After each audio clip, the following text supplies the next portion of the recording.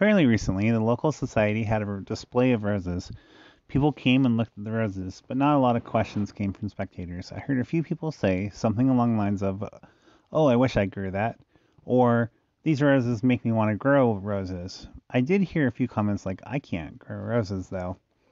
So I asked around both at the display and other people. Here are some of the reasons and what I would have given or have given as feedback that people don't grow roses in no particular order. And I understand that each person's reasons are unique to them and that there are going to be reasons why my feedback to them in this video may not be applicable. Thorns. That can definitely be a problem. There are roses that have fewer thorns than others, but in the long run, I agree with the sentiment of being thankful that thorns have roses. The work involved. This is where I'm probably going to go against the mainstream idea of rose growing. And I get why people think that there is a lot of work, or even too much work involved. And yes, growing roses can take a lot of work. I think that it depends on the purpose for what you're growing the roses. Are you growing roses to show in competition? Then yeah, there's going to be a lot of work that you have to do. Are you growing roses for you to enjoy? For you to put on your dinner table? For you to give to family and friends? Then my answer to those questions is that it doesn't require as much work as you might think. Roses do take water, and my yard of 60-ish roses, watering is the longest task that I do. The closest thing I do to deadheading most of the time is when I'm cutting the flowers for either making cuttings, using for my daughter's and wife's hair, bringing to work, or giving them to someone. I do some pruning, but it's usually just to remove dead growth. That's it. I don't spray, and in my garden, only one of my roses has much of a problem with black spot. And yes, Missouri is a humid and hot climate. Yes, I have roses that should be susceptible to black spot. They just don't have it in my yard. Or at least not to a point that it's worth me doing anything about it. The time. I would say that if time is a reason that it is stopping you from growing roses, what is the work involved that you have heard about in growing the roses? If you're talking to a competitive rose grower, then yes, they're going to make it sound like a job to take care of the roses. If you're just wanting to grow roses for yourself, then I would suggest by starting small, 1-2 bushes, and give the care that they need, such as watering, removing dead growth, and go from there. If the issue is that your schedule is packed and you can't fit it in, I'd ask, do you have a garden of some sort, say veggie, annual flower bed? If so, then why not plant a rose or two in that garden and spend 30 seconds on the rose while you're in the garden already? Cost. Have you priced a rose lately? They are expensive. Or they can be. There are rose nurseries out there that are reasonably priced, under $25 per plant. There's also Barrett roses in the big box stores that are usually around the $15 price tag. With those, you should be aware that what you think you're getting may be different than what the rose actually is. I've also seen local nurseries sell roses for under $20. At a local, to me, nursery, they sell wild rose plants for under $10. Some stores, nurseries have end of season sales that you can get roses for cheaper than growing season prices as well. One way to get roses for relatively cheap is to go onto social media and see if you can buy some there. If you have friends that grow roses, you can ask if they're willing to give you a cutting or two, or possibly sell you a rooted cutting. Make sure that the rose isn't a rose that's under patent, though. But getting the rose plant isn't the only expense to roses. There's the soil amendment, the fertilizer, the pesticides. Or is there? Again, for what reason are you growing your roses? In my yard, the only type of soil amending that I do is empty the lawnmower bag in one of my beds. That is also the only type of fertilizers that my roses get. I'm fine with bug holes in the leaves, so I don't use insecticides. Or aphids, I use my fingers to squish them or spray them off with water. In my experience from past growing roses, I found that roses can and do just fine with having black spot. I had a rose bush that was completely black come midsummer, but it bloomed and grew perfectly fine. I haven't had to deal with downy mildew, but I'm sure that if I did, then I would use a fungicide. Powdery mildew, for me, seems to go away by an increase of water both to the plant and by spraying water on the mildew itself. I've had roses in this yard in Missouri and have had roses in past yards in Georgia and Oregon using the same growing technique. I've had roses get 10 feet or taller, 10 feet wide, so I've had success. Another thing is don't like or no desire or boring. I would ask, what about roses don't you like? Find boring or have no desire in. Is it the perception of roses? Then just treat them as regular plant. Is it the fact that a lot of them are some version of pink or red? There are other colors, such as orange, yellow, and purple. Also, roses do come in striped versions as well. With a lack of desire, is it because you've never been around roses? Another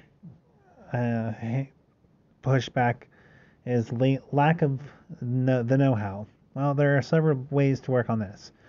There are books, blogs, and YouTube channels that you can find. With books, it may be wise to check out your library section, see if the book is helpful in your yard, then buying it and find out that it doesn't help you. There are several blogs out there touching on roses and how to take care of them, and you can find the blogs by searching Google. There are YouTube channels that talk about roses and their care that you can subscribe to. You can even find a local rose society and go to their meetings. Even possibly become a member. If there's a local rose garden or botanical garden, you can go and see if you can talk to the people who take care of the roses there. If you see a house while you're out and about and that has a few roses, you can talk to the homeowner and see if you can get any information from them.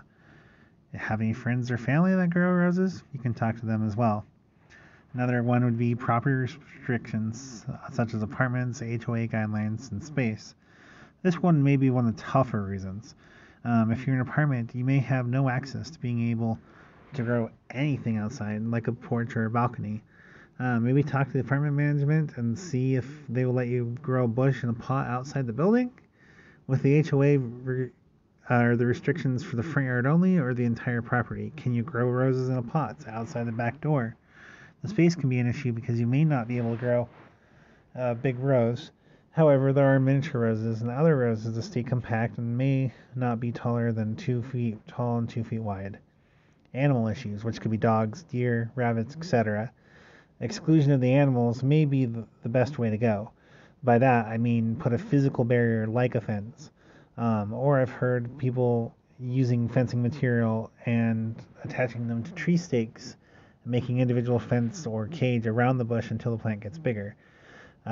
Maybe with dogs, you can train them to stay away from your roses. There are also scent and sound repellents, which you can use as well. Another issue could be that people believe that roses don't grow in shade.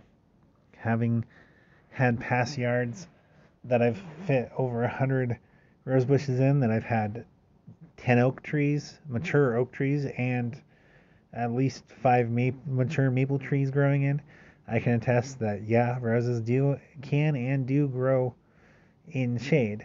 For example, I had one bush in Georgia where it got close to 14 by 14 feet wide and bloomed every year prolifically, so much so that you wouldn't tell that I could take flowers from it. In general, though, if you're growing roses in shade, I would expect them to be lankier plants than compared to those in the sun. They probably will bloom less often as well, but keep in mind, roses do grow in shade. A variety of knowledge of types of roses, such as shrubs versus bedding. A rose is a rose, right? Not quite. There are different characteristics to different roses. If you're wanting something to bloom all season long, then you're not going to want to grow a once blooming rose. If you want the old-fashioned blooms, then you're going to want to steer away from hybrid teas, floribundas, and grandifloras. There are classes of roses and 2 large groups of roses that the classes fit into: old garden and modern garden roses. Again, there are books, YouTube channels, rose societies, plant nurseries, friends, family that can help you with what grows well in your area. It's not always the best to go to a big box store and get the rose that is the most common in supply. Um, the last one that I'm going to cover is I'm going to call it Mystique of growing roses, or you have to be an accomplished gardener to do it. This is probably the point that frustrates me the most. The reason why is because in reality, if you're wanting them in your yard, for you, they don't take much work than any other plant to take care of them. I mean, how much time do you spend mowing your grass? If you take some of the grass out and plant roses, you're more than likely to have saved yourself some time. If you have a vegetable garden or an annual garden, how much time do you maintain that? Roses might actually take less time. Not advocating not to grow veggies, but the mystique part is something that I've talked to people in rose societies and other places before. I'm not sure that even they understand. I think part of what rose societies do add to that mystique of the rose. For example, the local rose society had a um, display instead of a show because there was no judges. But for all intents and purposes, with the roses being in glass jars and having signs for classes and that kind of stuff, and the members were going around grooming the flowers, to an outsider, it would look like you would go see a show. I don't believe that the average person who grows roses or would like to would look at that rose display and feel encouraged to grow roses because their roses may not look like that. The mystique about roses and being an accomplished gardener kind of gives off an elitist feel to growing roses. Kind of like I made it to the top of gardening. I don't think it has to be that way.